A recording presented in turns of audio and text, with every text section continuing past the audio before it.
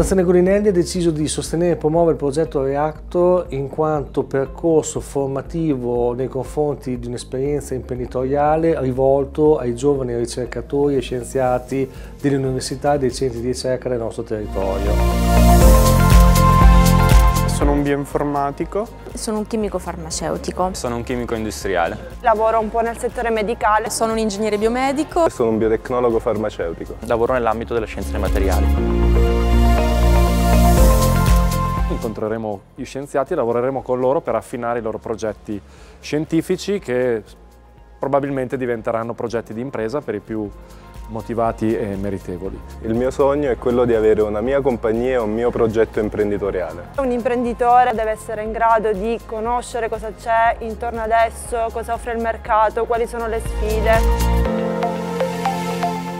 Abbiamo bisogno di tutta quella parte non chimica, quindi marketing, gestione aziendale, economia aziendale. Essendo un topo di laboratorio, insomma, tutte queste skills, soft skills che vengono richieste per un buon imprenditore purtroppo ancora non le ho. È un percorso che ricomprende numerosi stimoli che vanno dalla didattica all'incontro con altri scienziati che hanno già fatto questo percorso di impresa e quindi sono diventati imprenditori, un lavoro di mentoring, di coaching da parte di mentori che sono professionisti del settore e una parte conclusiva di esperienza all'estero che è l'ideale continuazione della formazione in Italia attraverso un periodo mediamente di 2 mesi in sedi internazionali.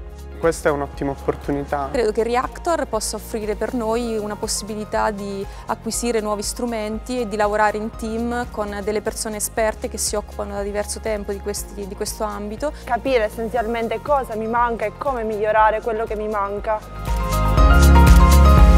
Attendere, questo è un progetto che ambisce a diventare il punto di riferimento a livello nazionale, il punto di riferimento della scienza che vuole transitare all'impresa.